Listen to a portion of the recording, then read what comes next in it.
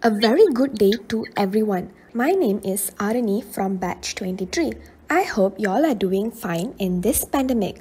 I'm going to present a short and concise video on the examination of head and neck lymph nodes. Hope you guys have fun watching it. What is head and neck lymph node examination? Some of y'all will be confused and think it would be hard. No, I got y'all. Let's move forward to the next slide. During inspection of head and neck, the main things to look out for is any presence of enlarged lumps or whether the surface of skin is erythematous. Additional information: when lymphadenopathy is localized, the clinician should examine the region drained by the nodes for evidence of infections, lesions, or tumors. Other nodal sites should also be carefully examined to exclude the possibility of generalized lymphadenopathy. The following step is palpation.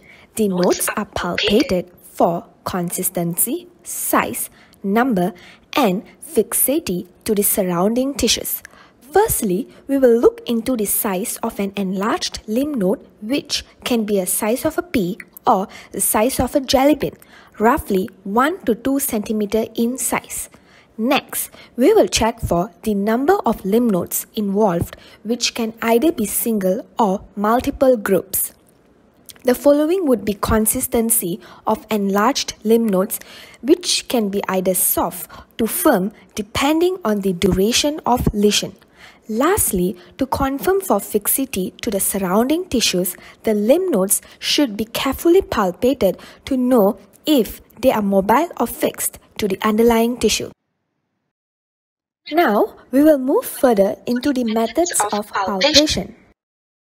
The first node we are going to palpate is submental lymph node, which are palpated under the chin.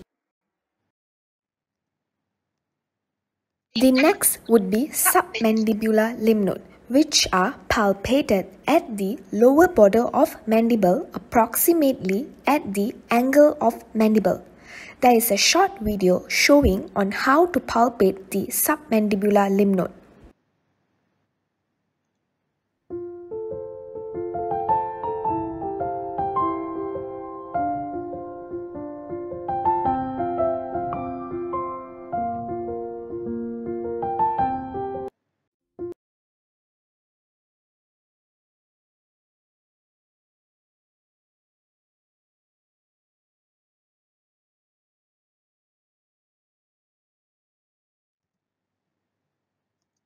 Now, we will be looking into preauricular lymph node.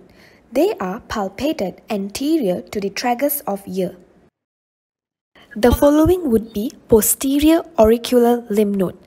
They are palpated behind the ear on the mastoid process. The next palpation we will look into is buccal lymph node. This is parotid lymph node. They are palpated behind the masseter muscle and in front of the ear. The next is cervical lymph node.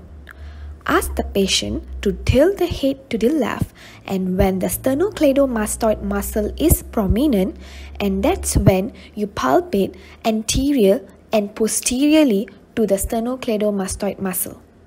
There will be a short video showing on how to palpate it.